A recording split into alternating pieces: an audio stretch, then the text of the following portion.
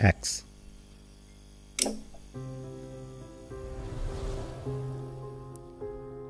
This is dibond. It has a polyethylene core sandwiched between two thin sheets of aluminum.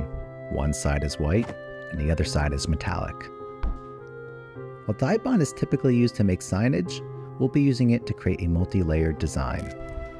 I'm using a 16th inch end mill to cut out our shapes. Dibond cuts beautifully on a ShopBot CNC machine, producing clean, crisp edges. It's also inexpensive, lightweight, rigid, and weather resistant. And obviously, it won't dull your cutting tools nearly as quickly as milling solid aluminum. Now that our 4 layers are cut out, it's time to do our glue up. And here is the final result. To wrap things up, let's add a bit of projection mapping to bring our design to life.